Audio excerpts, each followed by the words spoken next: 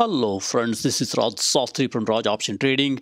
Today is February 3rd, 2022. Let's do a quick stock analysis on Digital Turbine, Innovative Industrial Properties, Virgin Orbit, and BigBear.ai. So with that, we'll do analysis and also rank these stocks. If you have to buy one or two, what should you buy? So with that, let's jump in. As you see here, we got great companies. Digital Turbine, it's one of the good companies. Stock has pulled back. It's a good time to buy. We got Innovative Properties, which is into cannabis. I think it's also a good one. We'll look into a little more details. We got Big Bear AI. It's into artificial intelligence and data, big data. And then we got Virgin Orbit here. They're trying to launch satellites. It's also a good one. So let's look at these companies in a little more detail and do a quick analysis. So let's look at the companies in a little more details. As you see here, we got Digital Turbine at the top here. It's a mobile software company. Their earnings is coming up in February. If the stock does well, I can see the stock going higher. There's expectation this stock is going to go do well. We'll keep a close watch on this and also do a quick analysis. And then you got Virgin Orbit Holdings, Richard Branson's company.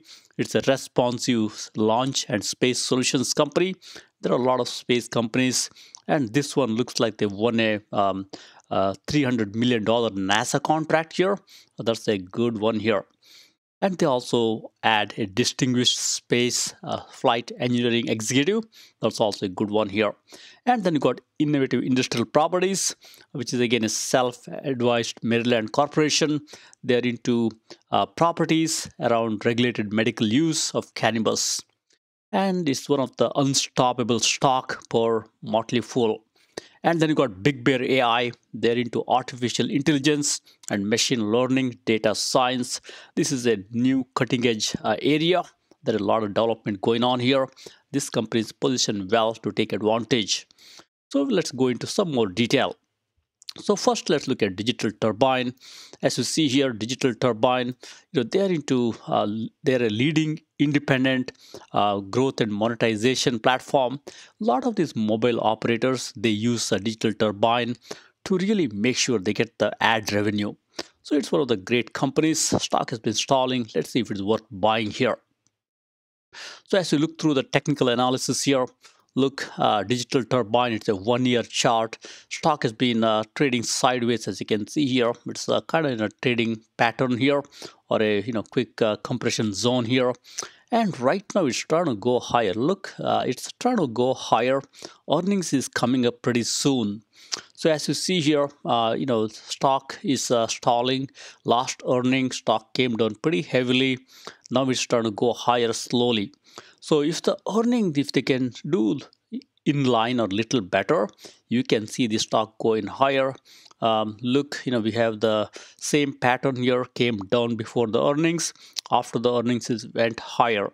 So you could expect the same type of situation. Stock has been stalling before the earnings pretty heavily, and now it's trying to go higher.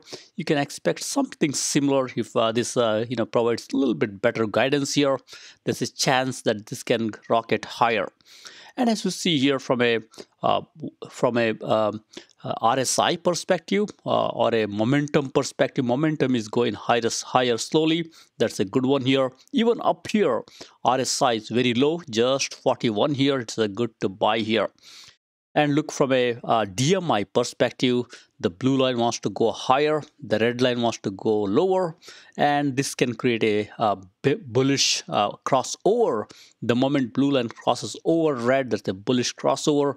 That will be a good one. From an implied volatility perspective, right now implied vol is 80, IV rank is 80, as you can see here. That tells you even up here, if you want to sell some put options under the stock price, you could do it. You'll get some good revenue, especially because earnings is around the corner. And then you got volume here on the balance volume that wants to go higher. That tells you at these levels there are more buyers. And smart money perspective, smart money has been flowing into the stock. Now it's cooling off, as you can see here. probably because earnings is coming up. Folks are a little bit trying to think through what to do here. So with that, from a technical analysis perspective, I see a stock gaining momentum by looking at RSI. I see from a DMI perspective, there is a bullishness here. The blue line wants to cross over red line, not quite, in maybe a couple of days here. And also smart money is flowing into the stock. So that's why it's a good one here. Now let's look at the fundamentals. From a fundamental perspective, this is an eye chart. We'll look at a few quick things here. We'll not go through all of them. So it's IPO back in 2016 as 2006, as you can see here, and they are down 57% from 52-week high. It has a strong buy recommendation from analysts, as you can see here, and if there is a short ratio here. People are shorting this one, 4.58. That's not too much. There could be a small short squeeze, but don't expect too big short squeeze.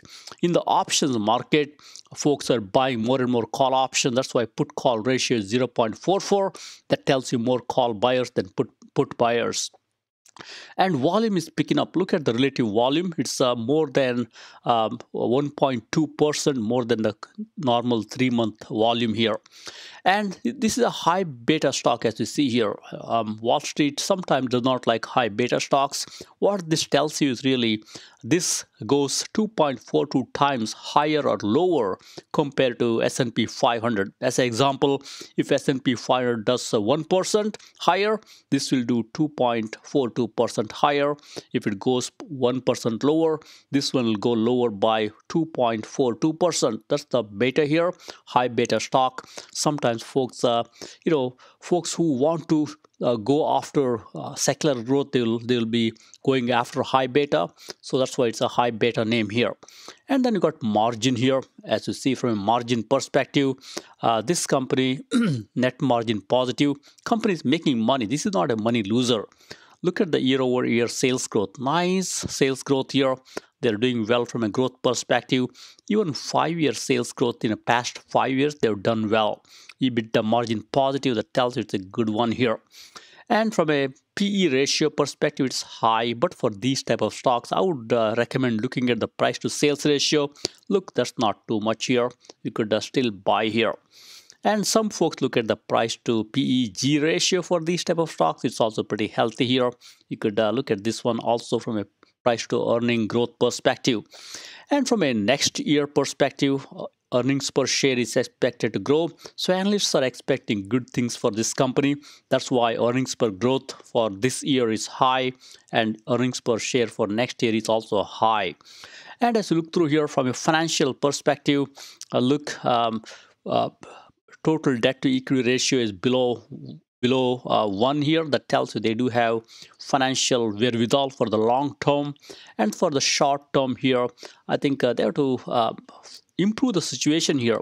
Quick ratio and also current ratio is 0.5 here. Current ratio 0.5 means they have got more liabilities than assets to pay the short-term liabilities.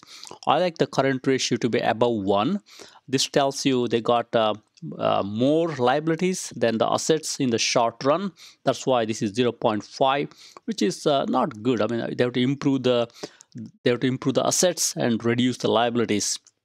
And then from a debt perspective, as you can see at 257, and they got cash of 96. I think they have to improve this situation also a little bit here. And it's a free cash flow positive company. I like such companies here. And as we look through here, they got a nice return on equity as well as return on asset. That's a good one. I like double digits. This company doing it here. And from a performance perspective, as you see here, this is struggling a little bit. Look, 1 day negative. 5 days positive is gaining momentum in the shorter term. That's also good here. 10-day, trying to go over 10-day here. It's slightly bullish in 10-day. That's good. But look longer term here. 1 month negative, 3 month negative, 6 months negative, 1 year negative.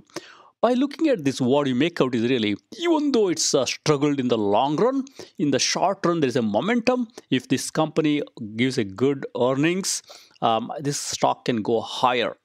And from a technical grade perspective, right now, a low RSI, as you can see here, just 42. You can buy it here. IV percentile is high. You could sell some put option under the stock price, make some money that way. And stock is, bounces nicely. It goes up and down by about $3, as you can see here. And then you got, then we have financial grade, as you can see here. From a financial grade perspective, from Morningstar, it gets a C grade for financial, A grade for growth. That's very good here. It's a growth company. And look, from a Piotrowski F score perspective, it's 2. That tells you the books have to improve. By looking at their quick ratio and their current ratios, you can make out they have to improve their situation here. I like this to be above 1. That's why Piotrowski F score is 2. I like this to be more than 5. Right now it's at 2, which is not great, but we will see if it can improve it here. They do have money here. It's not going to go bankrupt. Nice Altman Z score about 2. I like it. And from a valuation rank perspective, when compared to industry, it's doing okay. Relatively low valuation. Profitability is still F for Morningstar. They have to improve the situation, and it's a growth stock here. It's growing nicely, ranked 2 in the industry. That's great here. And profitability is also not super. It's okay, doing pretty okay in the industry, which is also good here. So with that, what we'll do is we'll look at how the numbers are for this company. I always like to look at the numbers in past couple of quarters and past couple of years. As you look through the numbers here, look, I like this here. Earnings per share growing nicely year over year. That's plus positive for this company. I like it. Sales is also improving. That's also great here. Shares outstanding improving, increasing slowly here. I'm okay with the slow increase here. Ideally, shares outstanding should be decreasing, but a slow increase with a nice revenue increase is okay, not too bad here. Quarterly earnings going nicely. I like it. R&D, they're putting money on R&D to differentiate themselves. I like the companies putting money on R&D. And from quarterly net income perspective, this is what they have to improve. Look, they were positive quarterly net income. In the last quarter ended 9/30, it became negative. That's why Wall Street did not like it. If they can improve this situation here, the stock can go higher. So with that, let's jump in here and look at the next company. Next company is Innovative Properties, IIPR. As you can see here, this is a leading provider of real estate capital for regulated cannabis industry. As you all know, cannabis has been struggling off late. That's why this company is also struggling. Let's see if it's a good time to buy some IIPR. Look, from a technical perspective, stock has been struggling. It's down, as you can see here, along with the cannabis. Cannabis as a whole, it's down. Look, last earnings here, stock went higher slightly, then came down. Now it's showing some strength, as you can see here. There is some momentum indicated by RSI also. It's also going higher. And it also has a relatively high IV percentile, which tells you if you want, you could sell some put option below the stock price, make some money that way. And from a DMI perspective, blue line wants to go higher, red line wants to come down. That tells you this can also create a bullish crossover as you go forward. And from a on the balance volume perspective, pretty steady here. It wants to go higher. There are more buyers than sellers. And also check-in money flow tells you smart money also it's also going into the stock here slowly. That's why from a technical perspective at this level, it's a go, and you could buy slowly and go from there. And now let's look at the fundamentals and market snapshot here. As you look through here, Innovative Properties stock became IPO back in 2016. It's there for a while here.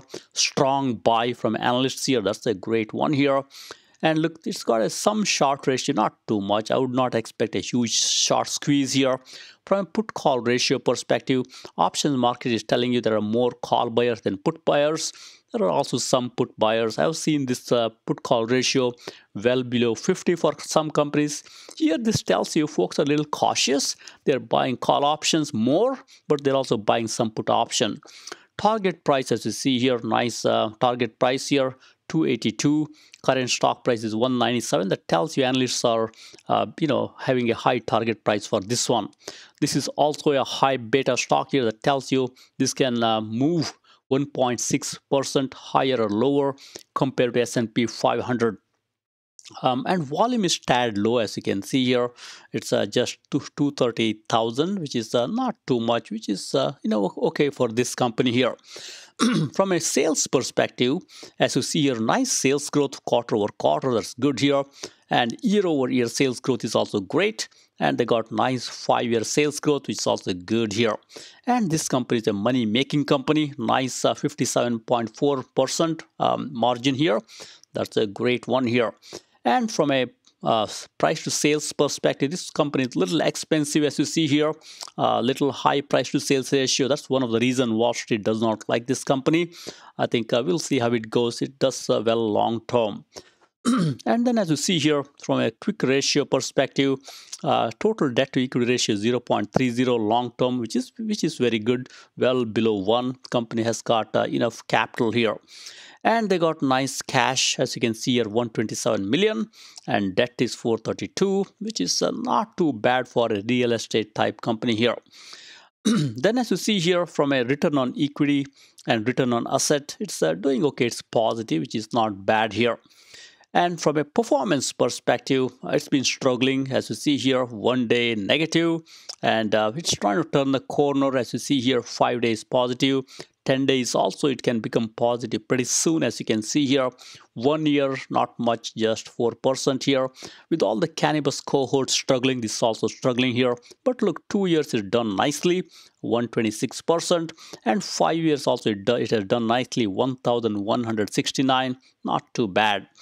And as you look through here from a health grade perspective from Morningstar, nice grade. Look, it's got a B grade in financials and a B grade in growth, which is very good here. And this company does have nice financial positioning here with the Altman Z 5.1. Tells you it's got enough money to withstand and go forward. I like this Piotrowski F score here, 6, which tells you the books are improving, financials are improving. That's good. I love when Piotrowski F score is above 5. And look, from a valuation perspective, it's nicely valued, middle of the pack in the industry. I like valuation to be a little bit lower, but middle of the pack, not too bad here. Profitability is good. I like it. It's a B grade here. And industry growth rank is 2. That means it's a growth company here. Lower the better, it gets 2, which is good here. From a profit rank perspective, it's 4, below 5, which is good here. Overall, from a snapshot perspective, it's a good company. Right now it's struggling. As you see here, it's trying to, right now it's trying to go over its 10-day moving average and 20-day moving average, even though it's below its 50 and 200-day moving average. The moment you see this, you can see there's a bullish crossover happening. Even though it's below its long-term moving averages, it's taking on its short-term moving average, which is always good. And now we look at a quick number, look at how it's been doing last couple of years and last couple of quarters. As you see here, we got annual earnings. I like it.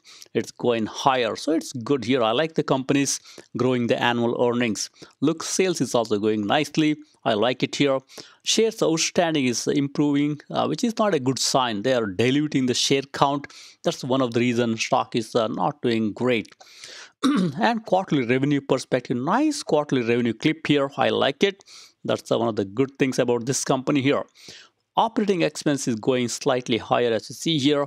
I like this to go lower, but it's okay with the nice sales here, quarterly as well as annual. It's okay to have slightly higher operating expense here. From a net income perspective, look, they're doing it. They're doing nicely here. It's a good quarterly net income. So from a numbers perspective, company doing nicely. I think it's a good one to buy. As cannabis cohort improves, this can go higher. So with that, let's look at Virgin Orbit here. Virgin Orbit is a Richard Branson's company. It's a premier dedicated small satellite launch service. There are a lot of these space companies off late. This is one of the companies here. Let's see if it's worth buying here. As you see here, it's a new company. There is not too much history as we see here. And look, implied wall is increasing here. Right now, IB rank is 80. That tells you, with the stock price $8, it's not worth selling any put option here. It tells you it's very volatile. And volume average is increasing. That tells you smart money is flowing in here. Check-in money flow is also increasing. That tells you smart money is flowing into the stock here. From a technical perspective, I see a stock which is in the trading range, as you can see here, but there is some bullishness with the both on the balance volume going higher, and smart money is flowing into the stock, which is a good one here. And now from a quick snapshot perspective, as you can see, it's a IPO recently, just 5/19/2021, as you can see here, just $8 stock. As right now there is no analyst recommendation, that's why it shows false here. There is no recommendation right now. And as you can scan through here, volume is around 1.1 million shares traded, which is very healthy margin, very healthy volume for this type of company here. From a numbers perspective, there is not too many numbers here, but from a price to sales perspective, from a valuation perspective, sky high, very, very, very high price to sales ratio. That's why you got to be careful here. And stock price right now at $8, target is $16. So there is a nice price target boost here for this company. And as you look through here from a financials perspective, debt to equity ratio 0.40 for long term, which is not bad here. They do have money. Look, they got $31 million cash and $16 million in debt. And as you scan through here, numbers are not great. It's an early stage company. Free cash flow is negative, which is not great here. With the free cash flow negative and higher price to sales ratio, that's why Wall Street does not like this at this time here. And as you look through here, from a financial grade from Wall Street, it gets a D grade in the financials. And not too many numbers for this company, still early stage company here. And from a moving average perspective, it's trying to turn a corner. It's above its 10 and 50-day moving average, and below its 200-day moving average. It tells you there is some momentum for this stock going on here.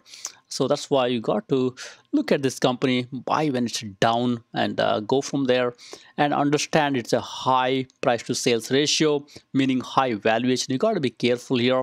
I would wait for this to cool off a little bit before I buy this one.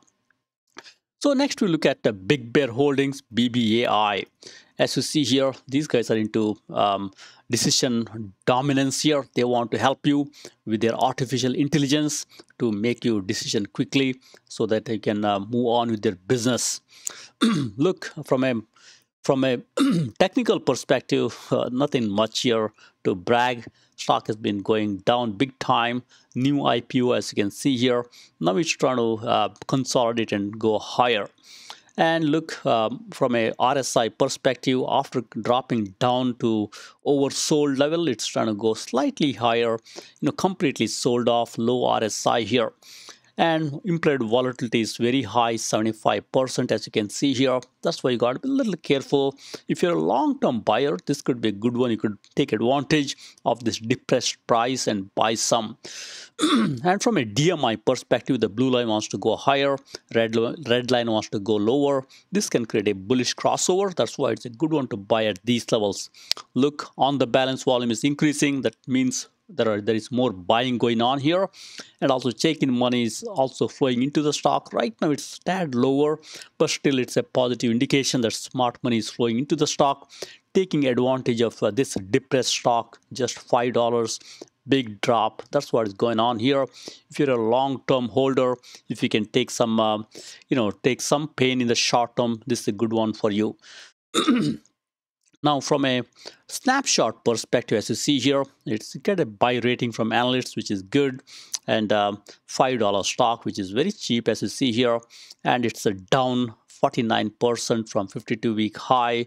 It's a really a good buy here.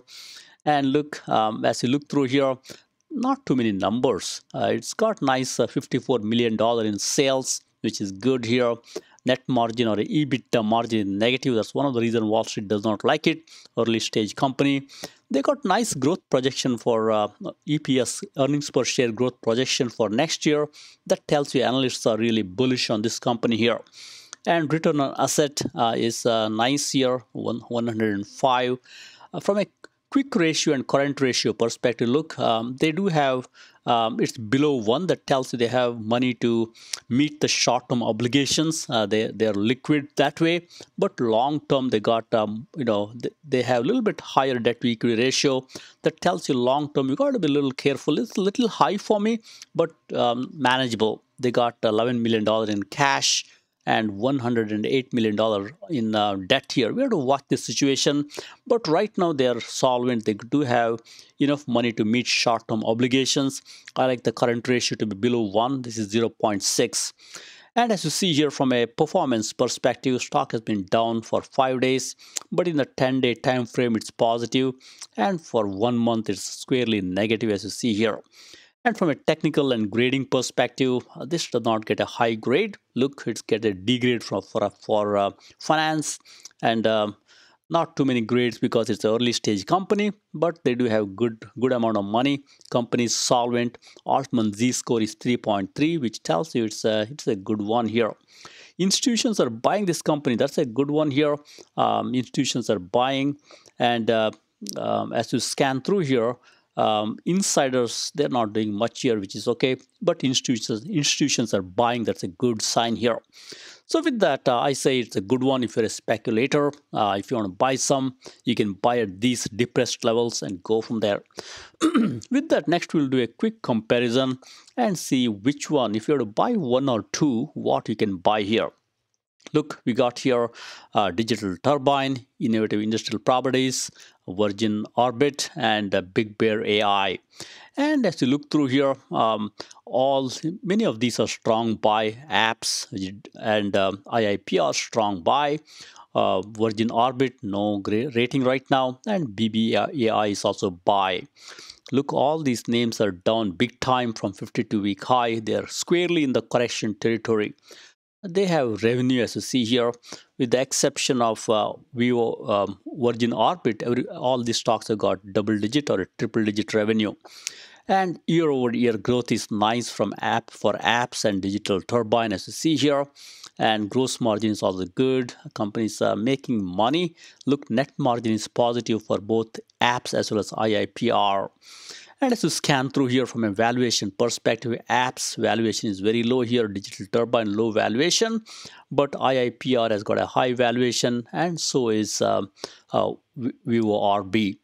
BBAI is good on the valuation, not bad at all. And from a return perspective, look, from a 5-year return perspective, both apps and IIPR have done very nicely.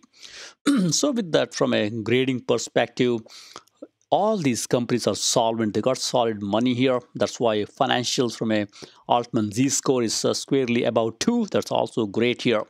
From a books perspective, look, IIPR is doing great here. It's got a solid improvement in its financials and books. That's why Piotrowski F score is 6. That tells you this is a very good company. They're improving their financial situation. And look, from a Morningstar perspective, we got here apps getting nice C grade here in financials. But look, solid companies, IIPR. I would rank IIPR to be number 1. If you were to choose one or two of these, I would go with IIPR first. And then I would go with apps, which is again 73 overall rating, which is also a good one here. And if you're a speculator, then you could look at VORB and BBAI. But by looking at what happened with the Richard Branson and what can happen in the future, if I were you, I would first go with the BBAI here. A lot of promise with the artificial intelligence with a little higher score, which is 15, and bottommost rank is for VORB. If you're a speculator, if you want to put some money into Richard Branson and the space, you could put some money here. Understand there is some inherent risk involved in this business here. So with that, from a ranking perspective, Number one, IIPR. Number two, apps. Number three, BBAI. Number four, Virgin Orbit here. So with that, thank you very much. Happy investing and trading. Please subscribe.